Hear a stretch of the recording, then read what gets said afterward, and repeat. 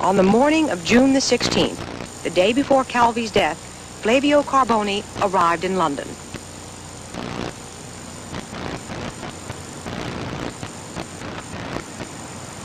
Carboni is a multi-millionaire, yet this trip, he chooses to stay in a crowded public housing compound near Heathrow Airport as a guest of one, William Morris, whom a reporter confronted in the lobby.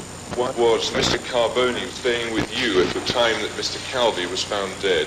Oh, I can't discuss any more of this stuff. Why not? Just don't want Jonathan. Is it true you're a Freemason, Mr. Morris? Oh, heck. Leave me alone, please. Come on. Can you tell us why it was that Mr. Carboni came to see you in London? He's a friend of mine, that's all. He's a friend. But why did he come here rather than anywhere else? I've no idea. Ask Mr. Carboni.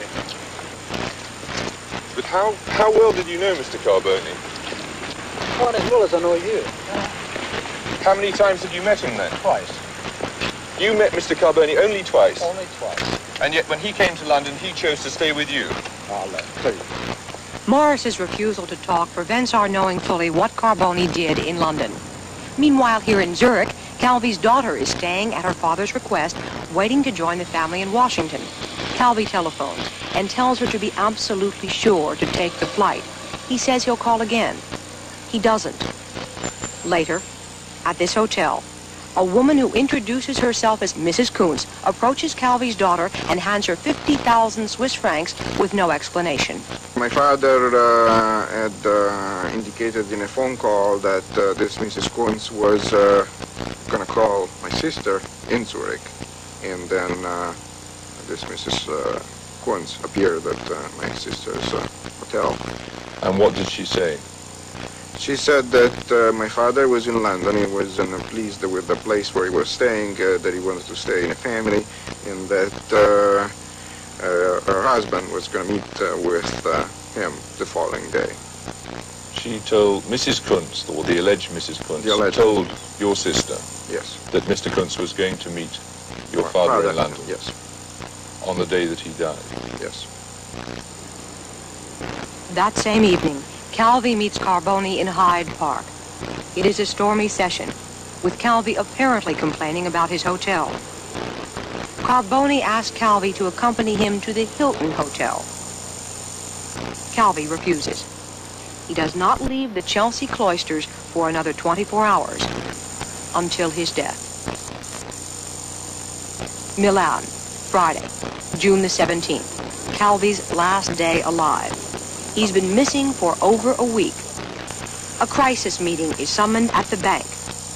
The directors don't know where Calvi is and are informed by their auditors that 1.4 billion is missing from the accounts. They decide to fire Calvi from the presidency and call in the Bank of Italy. But in London, even before the directors' meeting, Calvi was beginning to act strangely. Certainly, that day, Calvi seemed depressed. He got dressed, undressed, took off his jacket and trousers, got in and out of bed, and whereas he'd usually have a rest every afternoon, that day he didn't. Later that day, at the bank headquarters, just as the crisis meeting is finishing, Calvi's personal secretary leaps to her death from a fourth-floor window, leaving a note cursing Calvi. We don't know whether anyone telephoned Calvi in Chelsea cloisters to tell him either about his being fired or the apparent suicide. That day, for the first time in his adult life, Calvi shaves off his mustache. But still, he has not acted like a man about to kill himself. Sometime between 11:30 and 1 a.m. that night, Calvi leaves Chelsea cloisters. To believe that he committed suicide, we must accept that he traveled over 4 miles to Blackfriars Bridge, and once there, found some scaffolding, which he could not see from the road.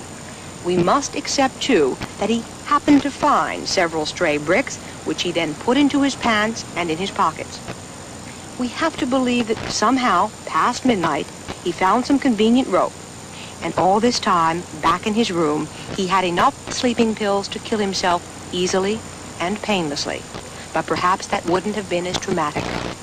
How did you come to be out of the room at the time that Mr. Calvi disappeared? Quali sono state le circostanze che hanno fatto che lei non era nella stanza quando il signor Calvi è poi scomparso? I remember that Carboni came to see me and Calvi. Calvi was very depressed, very agitated, and he refused to go downstairs to meet Carboni. So you went to meet Mr. Carboni? Quindi lei è andata a incontrarsi? Yes, I went on my own. Calvi wouldn't even consider the idea of leaving the apartment. And it was while you were with Mr. Carboni that Mr. Calvi left the flat?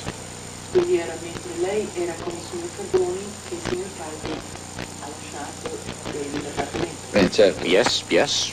During the time I was with Mr. Carboni was when I lost sight of Calvi. È stato il momento che praticamente ho perso di vista il signor Calvi.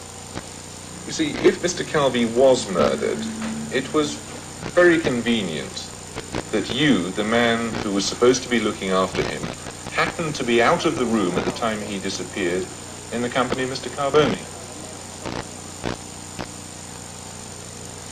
I can't reply to this question, because whatever answer I give would be the wrong one.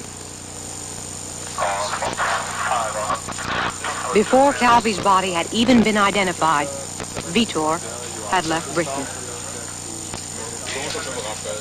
That evening, a private plane flew out of Geneva Airport for London. Calvi carried an attaché case with him everywhere. It was found neither at Chelsea Cloisters nor on his body. The case is believed to contain documents which prove his relationship with the Vatican, with P2, and with Italian politicians.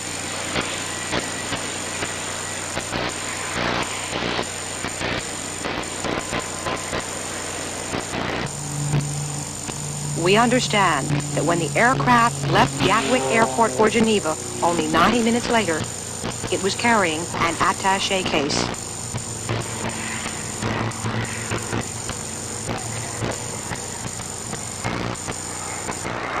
The day after Calvi's death, Flavio Carboni left Mr. Morris's apartment saying he was returning to Rome. The apartment is 4.5 miles from Heathrow Airport, from which there were 7 flights that day. Instead, Carboni traveled over 30 miles to Gatwick Airport, from where there were no flights to Rome. He waited a while, then, inexplicably, flew to Edinburgh, and on the next day, to rejoin Victor in Austria. Mr. Sindona, do you believe that Roberto Calvi committed suicide? I don't believe at all that. I knew very well Calvi had strong nerves. In my opinion, he had no reason to commit suicide. If he did commit suicide, somebody did convince him to commit suicide.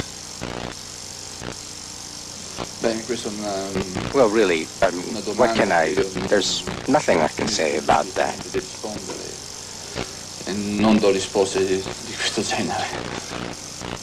Non posso dire. No comment. Whatever the answer, the Calvi affair has tainted the Vatican. Was it naive and cynically exploited? Or was it using a lax international banking system for political purposes? For 750 million Catholics, the Banco Ambrosiano scandal is a terrible embarrassment. For the Catholic Church to be associated with that, even remotely and discreetly and anonymously, is a shame, and brings the Church into ill repute, and it ceases to be a sign of salvation, and it should be a sign of salvation. Whereas this just makes the Roman Catholic Church, its clerics, its Pope, its cardinals, the entire institution, just some more members of the human race clawing in the jungle. And that was not the will of Christ. Some of the questions surrounding the death of Roberto Calvi will be addressed next month in London. The case has been reopened, and a new inquest has been granted to Calvi's family. Whatever the outcome, Calvi's death has, however slightly, pierced the veil of secrecy surrounding some powerful institutions. International banking, governments on both sides of the Atlantic are investigating abuses of the system. P2. Its former head, Licio Gelli, will soon be eligible for parole in Switzerland. He's moved his money out of Italy, where he is a wanted man. And the Church. Archbishop Paul Marcinkus is still head of the Vatican Bank, and as such, he is off limits to Italian authorities. He will not grant interviews. However, I was able to speak directly with Archbishop Marcinkus on Friday. He refused comment on allegations of his role or Calvi's in connection with the scandal. However, he did say that the Church is conducting its own investigation, and he revealed it may cover, among other things, the circumstances surrounding the death of Roberto Calvi. And as if to add to Archbishop Marcinkus' troubles, the Wall Street Journal reported just today that his chief deputy, the Secretary of the Vatican Bank, is under investigation by Italian authorities probing a $2.2 billion tax fraud scheme. The Vatican had no comment. Pope John Paul II recently asked that the Vatican no longer involve itself with banks engaged in speculative ventures. And as to politics, well, you remember that 2 years ago, the Pope forbade clergy in this country to seek or hold political office. But this is a Pope who cannot forsake politics. The attempt on his life has now been traced behind the Iron Curtain, raising speculation that he is feared as a political force in his native Poland. As to charges that his well-known support for solidarity may have included millions of dollars of church money, no comment from the Vatican. Next week, on Frontline, a program about the Pentagon. We call it Pentagon Incorporated. The biggest build-up since World War II is underway. The Pentagon gravy train is coming. $200 million will go directly into Indiana in just the aircraft carrier program.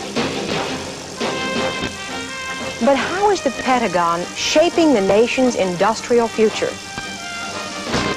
And what is the price we're paying for rearming America? Pentagon Incorporated. It is next week on Frontline. Join us. I'm Jessica Savage.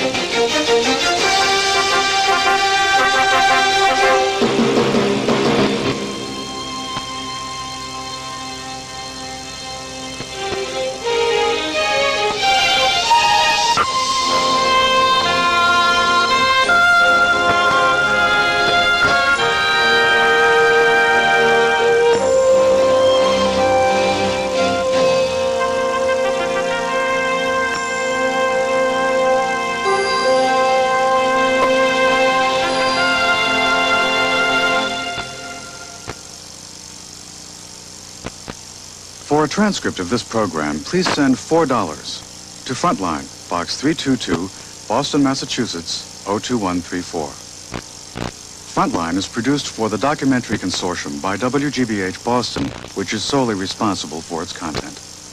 Major funding for Frontline was provided by the Corporation for Public Broadcasting, by this station and other public television stations nationwide, and by the Chubb Group of insurance companies.